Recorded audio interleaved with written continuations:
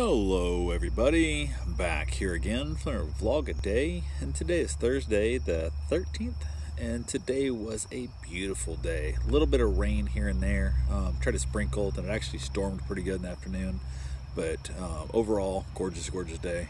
Woke up this morning super early, had the puppy coming, so luckily Lola had already went home, so it was a lot easier with the puppy. I woke up earlier than that, so I actually got in the hot tub for a little bit, gave myself a nice little soak, got back out, got in, got the dog, played the puppy a little bit, got him settled down, waited for my wife to get up and get going in the morning, so we can make noises, trying to keep everything quiet so she can get as much sleep as possible. So she got up, got a couple things accomplished, went ahead and decided to get my run in early because I wanted to get it done and over with. So I got my run taken care of, got back, got showered, got cleaned up, changed. Had to go pick up my father-in-law so I could take him to the dentist. He had a couple, I think 2 or 3 teeth left to take out in the bottom so they can put a dentures in for him and all that fun stuff. So he's going to be put under, I assume, twilight kind of thing, because he fell off the bed here a while back and hurt his ribs and his shoulder and stuff a little bit here and there. So he's kind of having trouble sitting still. So thought we'd just put him under twilight. He won't have to be squirming around and all that fun stuff. So grabbed the dogs, took Bruce and the puppy with me, went up there, met him. He was already outside, and I was like, oh, this ain't good, because usually he's not outside waiting for us. So he was kind of wandering around. He had that nervous, like, I don't know, just like scared kid look, like he has a test that he hasn't studied for kind of thing, and he was kind of panicking and kind of over anxiety, and he's got some issues, and he's kind of been frightening himself into thinking things are a lot worse than they are, and kind of doomsday prepping his whole mind, and only thinking about the bad stuff. He keeps forgetting to think about the good stuff and whatnot, so he was getting kind of freaked out. So we drove over to the dentist's office. We were a little early, so we kind of took our time and did some laughing and joking, trying to take his mind off it and get him, relaxed before he goes in to get his surgery done and all the fun that comes out. They were going to basically take a couple teeth out, do some grinding on the jawbone, getting it ready for the dentures to go in, and all the fun that comes with that. So he was kind of panicking. I tried to play it off and tried to let him know it's not a big deal and it's all fine and yada yada. And I didn't even bother texting my wife because I knew it'd just worry her about it and that whole thing. So got to the dentist's office, went in, checked him in, got him all ready to go, gave him a number, and they're like, you got to wait here for me and stuff. And they told my wife it's going to be an hour and a half, and then I found out it's going to be 35 minutes. I'm like, what the hell? It makes no sense why you would say that. But I told him, I said, we outside in the parking lot, basically blah, blah, waiting. I'm not waiting around a bunch of other people, just it's a pandemic we still live in, so there's no reason to hang around people when I can sit in the parking lot literally, 25 yards away and come back in and get him when it's done. They'll weigh him out in a wheelchair and give him in the truck, take him home. So he got in there.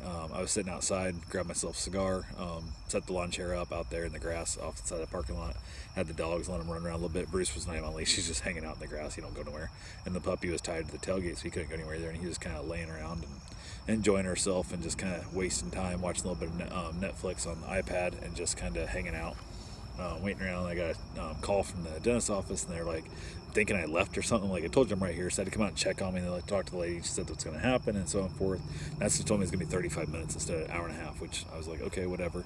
And then got that whole thing done. She went back and she, well, come out and keep checking on you and stuff. I'm like, what do you think, I'm leaving him? Like, what the hell? I'm here. So it was no big deal. It's kind of like whatever and stuff. And then a little bit later and stuff, I got another call. They needed to talk to me again and stuff. One thing, I had to go back in.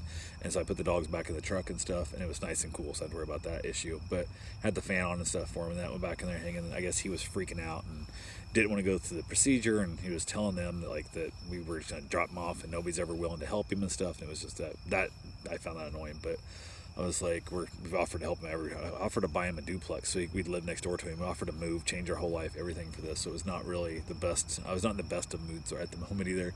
Back there and stuff, talked to him, trying to talk him into doing the procedure, and I'm like, it might be months before we can get you back in again. So we're here, let's just do this and stuff. And he was freaking out, and just his brain won't stop. It's just anxious and whatever. So we was doing stuff, and I was like, okay, whatever. So my wife texted me and said he was backing out of the procedure, didn't want to do it. So I was like, fuck. So I was like, what the hell? So I think he called her or whatever, called her or texted her and stuff. So we basically talked to him a little bit. He just said he couldn't do it today. So went ahead, talked to the staff there, talked to him a little bit about, getting him back in their appointment and stuff and whatnot. And we're just going to plan on whatever day it goes and let him know we're going to, either me or my bride will hang out with him, for the rest of that day, make sure he's good. So just give it a few hours. If he's still bleeding, you got to bring him back in, but otherwise he'll be fine. It's just a couple stitches, not a big deal. So went ahead.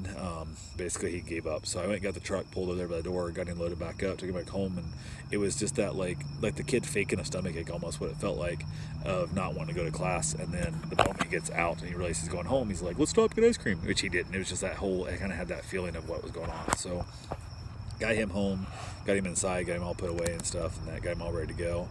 So my day kind of been in that weird. And I even said, like, I'm willing to stick around for the next 4 hours and stuff. I have to just hang out in the house. And luckily I brought an extra cigar, so basically just hang out there and just wait for him to get make sure the bleeding stops after a few hours and head home. And that wasn't the case. So he didn't have the surgery or nothing. So we took him home. I headed back. So my day was kind of that weird, like it was kind of thrown off, and it was that whole worrying about, we got to do this again. I got to take another day to go up there and get him and all that kind of stuff, and take him over and do the whole thing. So we got that all stuff figured out and got back to the house. It was funny because it was starting to rain. And I texted my wife and said, "Hey, it's starting to rain here." She goes, "It's storming here right now." It's funny because it's like just a couple miles up the road from me, and it's pouring down rain. And it's just barely starting there, but the rain came in pretty hard. We had a nice heavy rain, which was nice. I transplanted a bunch of plants that had kind of some bushes I'd planted a while back, and it sprung off. I think I took like 12 new little starts off it, and I basically dug them up and replanted them around the yard. Another place I actually wanted them, not my front yard. So I kind of moved them around and stuff, and the nice rain will help soak them in and give them a good, watering kind of thing. So that's always a good thing there too. So, but hung around, got a little bit of stuff, did a little bit of, figuring out what I was taking with me for the camping trip this weekend and all the fun stuff that comes with it. And just, we haven't camped in so long. It's that trying to remember what I need, what I don't need, and all the fun that comes with it, which is just amazing. So I was going to run up to Sam's Club and grab some muffins and some other stuff that just didn't do it. I just said, well, I'll get some stuff at Walmart on the way out of town. We'll grab some stuff, whatever. So kind of ran that plan instead. Karen can pick out her actual what she wants herself, instead of me having to try and guess what she wants kind of thing. So skipped the going to Walmart part kind of thing, and I thought, well, I need to go to Home Depot and get some more the bug juice, the tiki torch stuff, or anti-bug stuff for the camping trip, keep mosquitoes away and whatnot. But ended up not doing that. Decided to hell that I'd do it in the morning. I'll just get up early in the morning because I don't have the puppy, so I don't have to worry about that at all. So went ahead, hung around the backyard a little bit, let the dog play. And it was funny because he must have picked up on my frustration, I guess the best word to put it, from my father-in-law, because everything was great. He was like laying his head on my father-in-law's arm and stuff in the truck, and kind of getting like sympathy, like laying there like, "You all right?" kind of thing, checking on him, and just that whole comforting type thing. And it was good to see the little puppy picking up on that. He was nervous and kind of scared and stuff, and the pup picked up on it. When we got back to the house, the dog went in the backyard and went and found, we got a rabbit, like a stuffed rabbit that he plays with, like a teddy bear, but it's a rabbit shape. And he went and found that thing and just started thrashing around and running around the yard and throwing it, and he was just like letting that anxiety out himself. It was kind of funny. So he must have picked up, like I said, he must have picked up on my little bit of frustration with the whole thing, because he was very adamant about doing the whole just letting that frustration out. It was like a little kid with a hammer just mashing stuff. It was pretty funny. So had a good laugh of that. The owner came pick the dog up, so I kind of told him about that, and he was like, it was kind of funny. He was like, "Yeah, it's cool, the dog's picking up on the emotions of other people and stuff," and it was pretty good. So we had a good little laugh of it, kind of thing. I did get a new toy for the puppy also. I put his food like in a big cube, and then as he rolls around the yard, he gets his food out. So he gets his meal. Instead of eating like in 2 minutes a whole day's meal, it takes him probably a good couple hours to roll the thing around and get pieces. So it's good for his brain. It helps work his mind a little bit, helps wear him out, which is always a good thing. So I got the new one. It's a smaller one, a little bit easier for him to play with, but I got it late, so I didn't bother. He'd already ate, so I didn't bother putting anything in it yet. So we'll try it out next week when he comes, so we'll see how it works for that. But yeah, Karen got home from work. We talked a lot about how her dad thing went and that kind of deal and whatnot, which was just, it was amazing. So ended up making myself a nice little dinner. We chilled out, had ourselves a nice supper.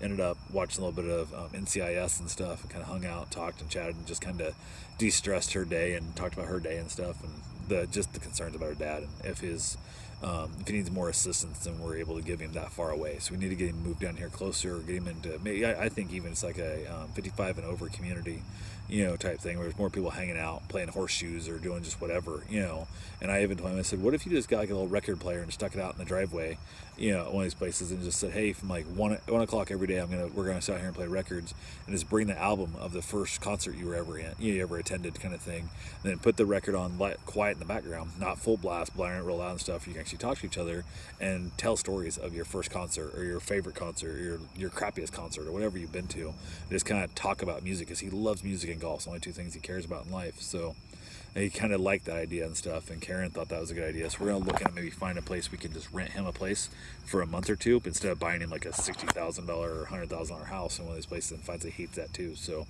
don't want to keep buying and selling houses and kind of thing in the process. So we can rent him a place for a month or two maybe, and go from there and see if that works. So who knows? We'll see what happens. But headed outside, watched a little bit of Prime out there, and had myself another cigar for the evening. Wrapped it up, headed in, called it a night. So that's all I got for right now. I will talk to you guys tomorrow. Have yourself a safe, wonderful day. Thanks for watching.